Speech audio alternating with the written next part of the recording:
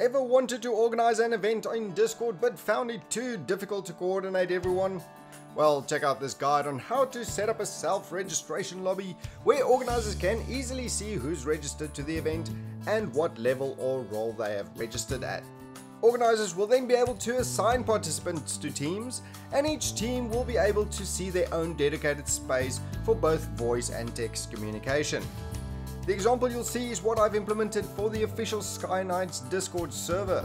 Sky Knights is an awesome team-based aerial combat MOBA from Hampers Bankler, currently available on Steam and boasting a whopping 94% Steam approval rating. The Sky Knights game and Discord server is linked in the description below, so go check them out as soon as you're done here. And no, I have not been paid for this video. I am an official Sky Knights Discord server administrator, however, and since I've implemented the system there, I've decided to share it with all of you because it's super amazingly awesome and fairly easy to implement. I'm YokenV and welcome to Yoken's domain of great games and guides. If you like this video, click that like button, subscribe to my channel, click that bell icon, follow me on Twitter, follow me on Twitch, Facebook and Patreon for those who might want to show some added support. Also be sure to join our Discord community, which is where I'm most active.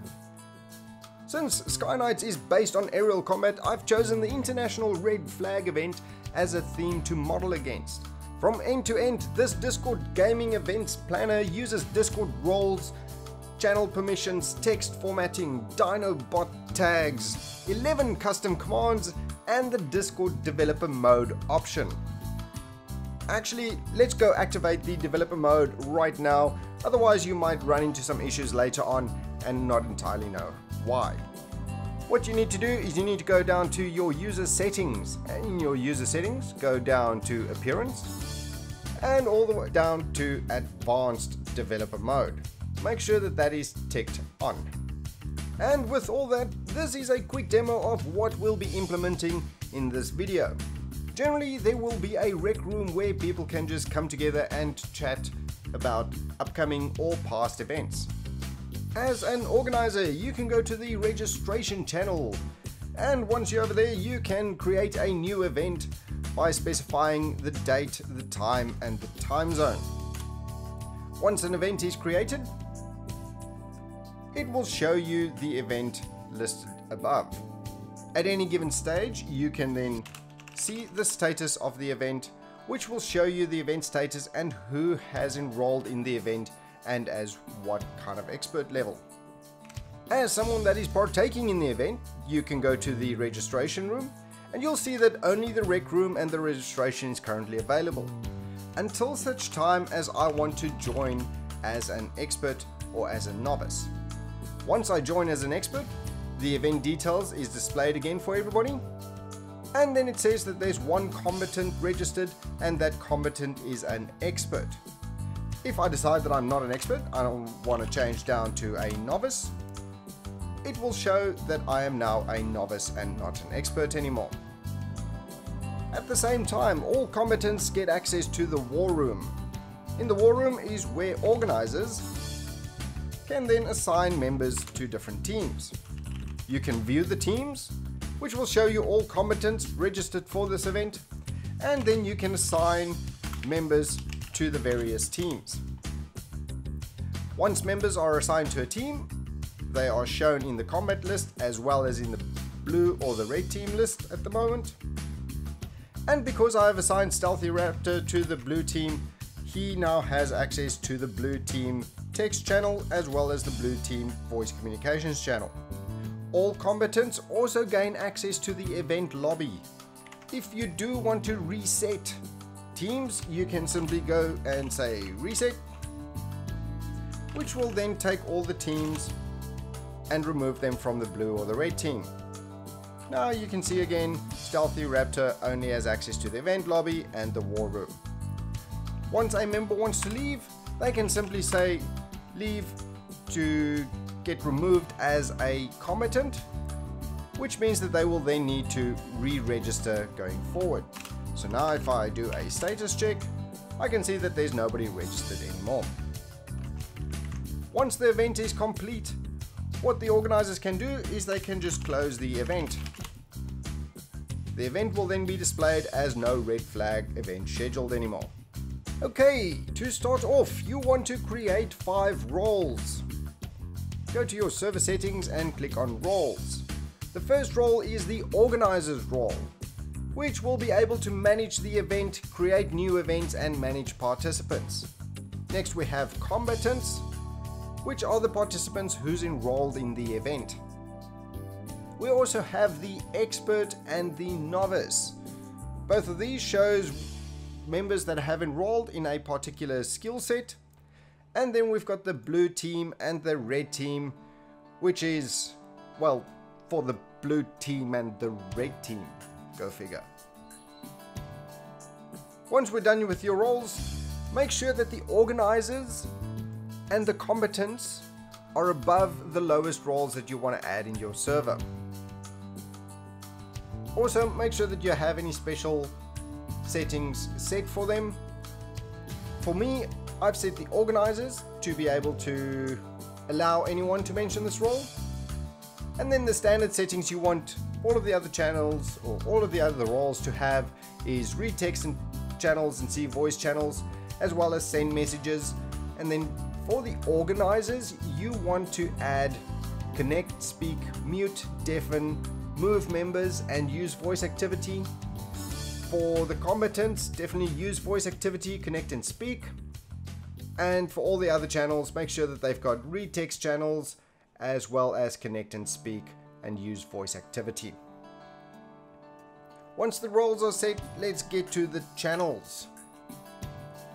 For the channels, first you want to create a category and add the following roles there. So in this category, I'm going to edit the category.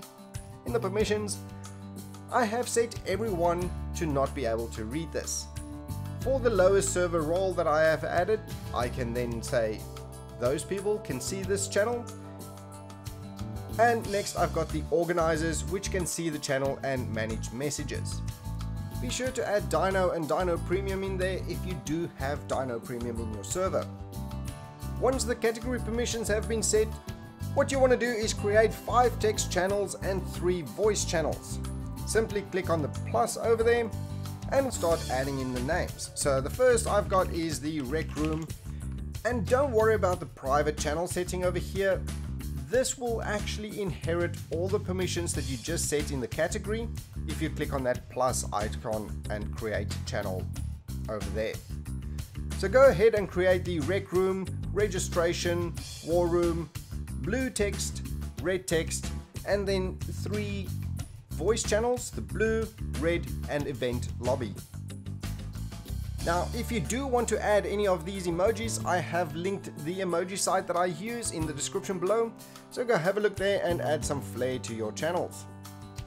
Next, what we want to do is ensure that we've got the added permissions for the war room, blue, and red rooms. So under the war room, make sure that you add combatants and let combatants be able to read the messages. For the blue room, add the blue room to read it. For the red room, you do the same, but just with the red role. Then set those same settings for the blue and red channel to be able to view the channel. Event lobby again has the combatants set in the permissions to be able to view the channel and connect. Great, so all our server channels have now been set up. Next, what we want to do is add some help messages into the registration and the war room to help combatants and organizers to know which commands they can execute in these channels. Now, the registration channel is aimed to be kept purely for registration purposes. So all of these commands you see over here will be purging this channel and then displaying the latest information. I've used Dyno Premium's message embedder feature to create the messages you see here, which has the multiple columns embedded in the message. If you're interested in Dyno Premium, check out my showcase video on it, and remember that you can win a 1-month free Dyno Premium subscription every month from my Discord server linked in the description below. You don't need Dyno Premium though. Have a look at my ultimate Discord formatting guide to see how you can create some seriously cool messages even without the message embedder feature. Very important, pin the information messages, otherwise all of these commands, when they get executed the first time, will wipe them. Now, as a final item before we continue to the custom commands, we need to create the event tag, which will then be edited and used by some of the custom commands. So for that, all you have to do is tag create whatever your event name is and then specify the text. I've simply executed tag create red flag event, no red flag event scheduled. Okay, and finally we can get to where the real magic happens, which is the custom commands. So remember, all of these commands will be accessible in my Discord server, which is linked in the description below. Now let's go over the custom commands for the registration channel. The registration channel has a sole purpose of getting members to register. As such, most of the commands used over here will actually purge all the messages in the channel so that the channel can be kept fresh and clean and relevant with the latest information. The first command we're going to be looking at in the registration is the new event command. So with the new event command, you need to specify a date and a time and the time zone. The new event will purge 1,000 messages, and then it will edit the red flag event tag and update the red flag event with the information that you just supplied. Once the tag has been updated, it will remove all combatants from previous events, all members from the expert, and all members from the novice list to clean out all the lists for a new event's registration. And then finally, it will then display the information for the next red flag. You can also run the status command, and the status command will again clear all the items in the channel and then display the event information, the tag, and then display any active members that's enrolled in combatants, in expert, and in novice roles. As a combatant, I can now go and say, hey, I want to be enrolled as an expert. The expert command then purges all the information. It displays the information of the event, and then displays the combatants currently enrolled and in which bracket they have enrolled. So currently there's only an expert. For Stealthy Raptor, I am going to enroll in a novice, and again it does show the combatants and the expert and the novice, which is Stealthy Raptor. Now if somebody decides to leave and Stealthy says, no, I don't want to be part of this, he leaves and simply gets removed from all those lists, and the lists get displayed again. Continuing on to the war room. Once we're in the war room, people can look at the teams currently assigned, and we can see that even though people have enrolled in the server, nobody has been assigned to any given teams. So the organizer can now go and assign members to the teams. I'm going to assign Jochen to the blue team, and I'm going to assign Stealthy Raptor to the red team. Now for both of these, you can see that it purges the messages from Dyno specifically. Now you can see over here the purge user ID 100. That means that I only want to delete the Dyno and Dyno Premium messages. If you have got Dyno Premium, you need to use the Dyno Premium ID. In order to do that, simply right click on the Dyno or Dyno Premium and then say copy ID. This will only be available if you have enabled the developer mode as per the beginning of this video. Once you have that ID, you can then open a bracket, and then the ID itself, and then close the bracket. For the reset command, that simply clears all the messages in this channel and removes everybody from the blue and from the red roles.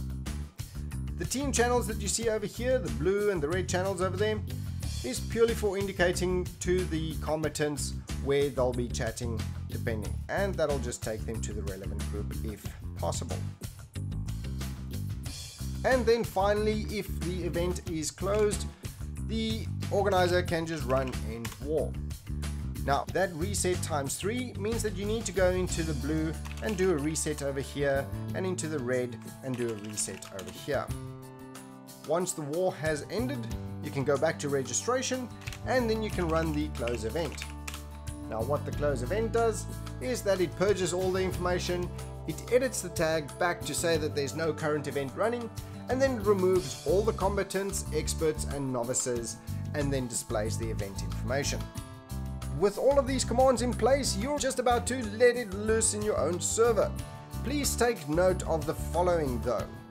It's essential that when your Discord gaming event organizers close an event, that you need to do the following steps to ensure the system runs smoothly.